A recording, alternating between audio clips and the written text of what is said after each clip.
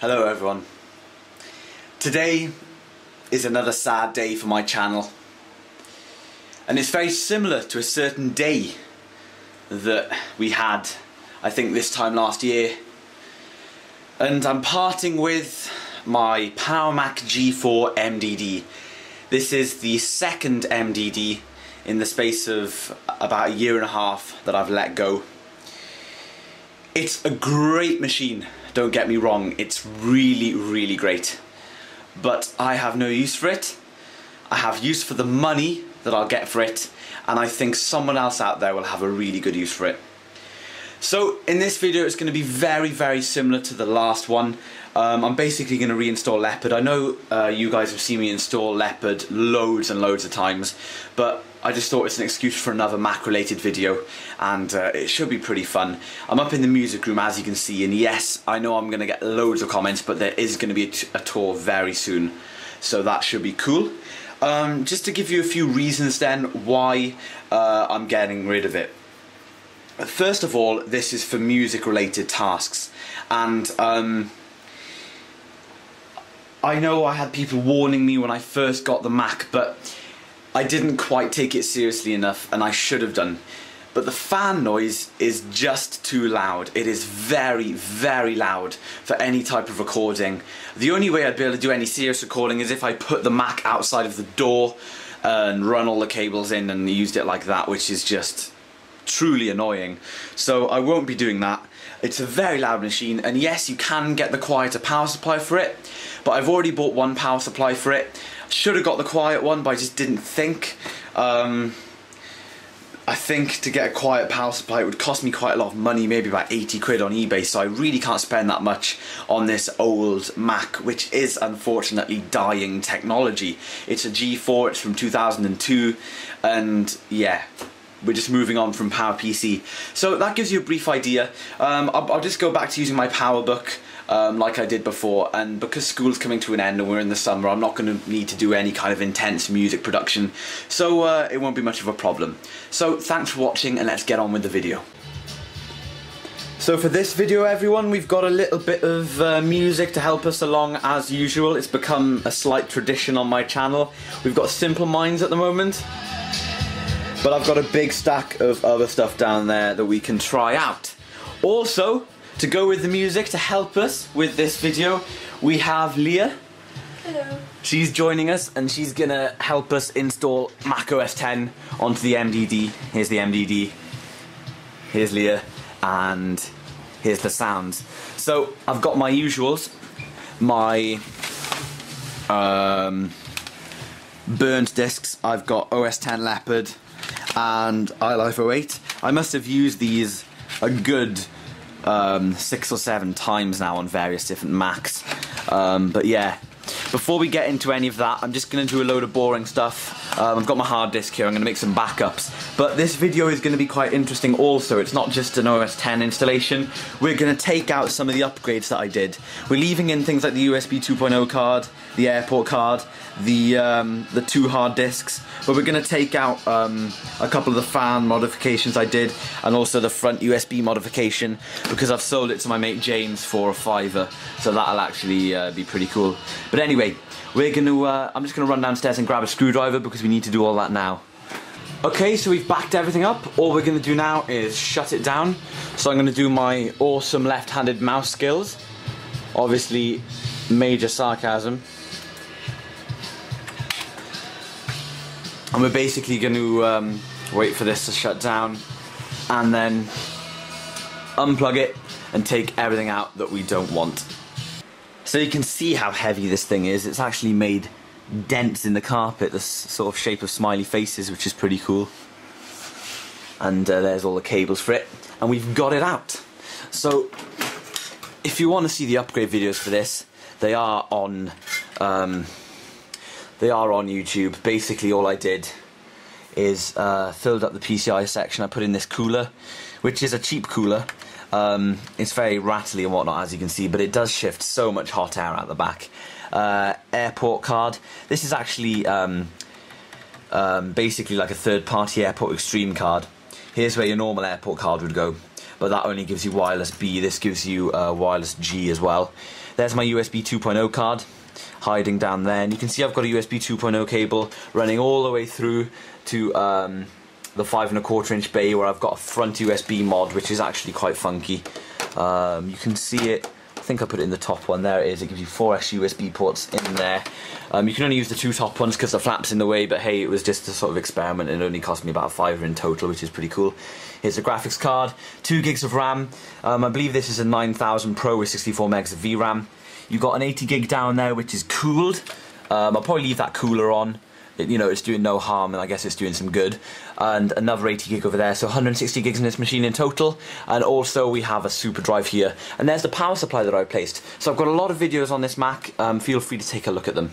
So we're going to start with pulling out this fan over here, because I think if anything it'll just decrease the value. I mean, it's a cheap component that I like to use, but lots of people would see this kind of thing as an annoyance. So here's the PCI slot fan. You can get expensive versions of these which are higher quality, but what I like about this one is you can pull off the bracket and you can actually put it whatever way you want. It comes this way, but because the MDD is built backwards and the PCI slots are at the top of the case instead of the bottom, then you need to be able to flip it around. So there's that fan, fairly decent. I'm keeping the airport and the USB card in here because big selling points, but obviously I'll be unplugging this because, like I said, I'm taking out the USB modification. Okay, so we need to take out the optical drive bay to take out my little USB mod, which I don't think people would care for that much.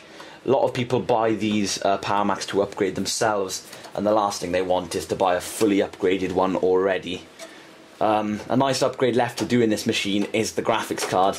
The 9000 Pro 64 meg is quite weak, and you can get a 9800 Pro 128 meg for a pretty good price now, so you really can't complain.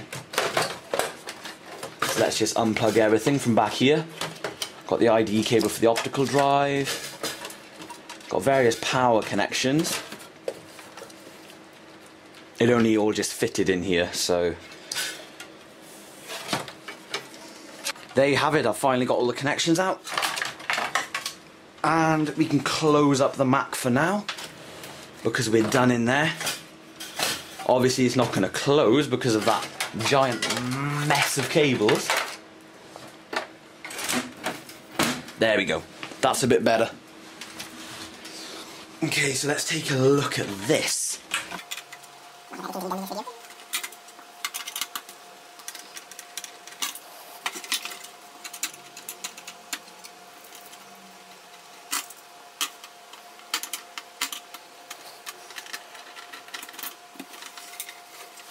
So let's tip this out the front.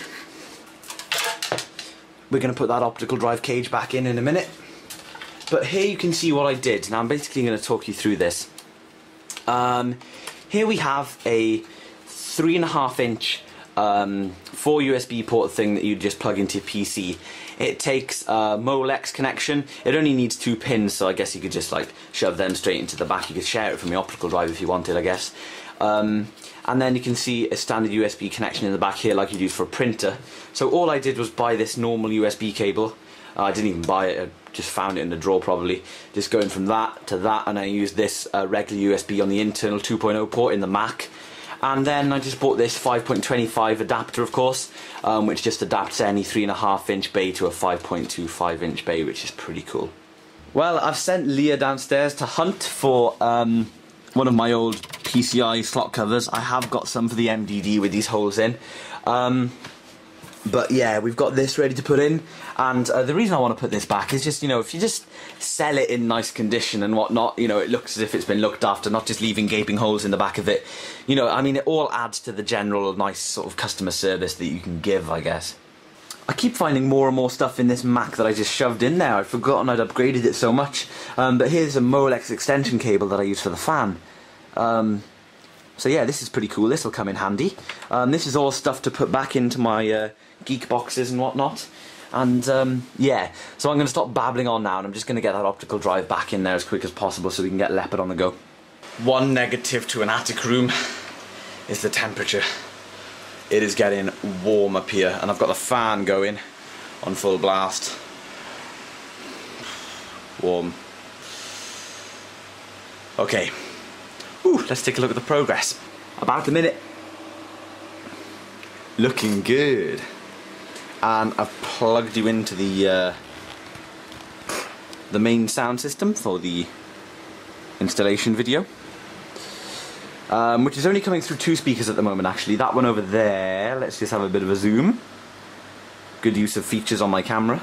Sorry about the mess in the room by the way guys, it will be tidy when you have the tour. And we're using this one down here, but we're not using this one. Okay, I'm really overusing the zoom now, and we're not using the one over there that you can see in the distance. But anyway, ooh, we've restarted. Any second now.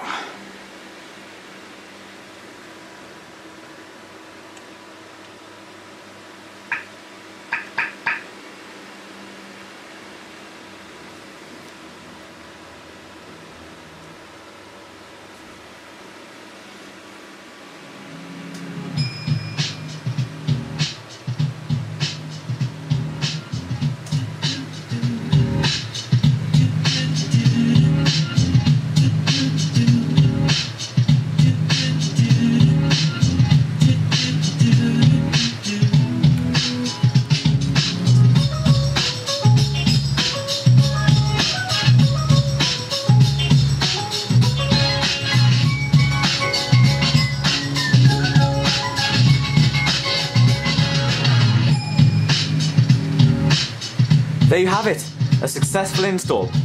I'm going to enter all of this information now and I'll be back with you when we're at the desktop. So here we are at the Leopard desktop, everything's at default, which is really cool.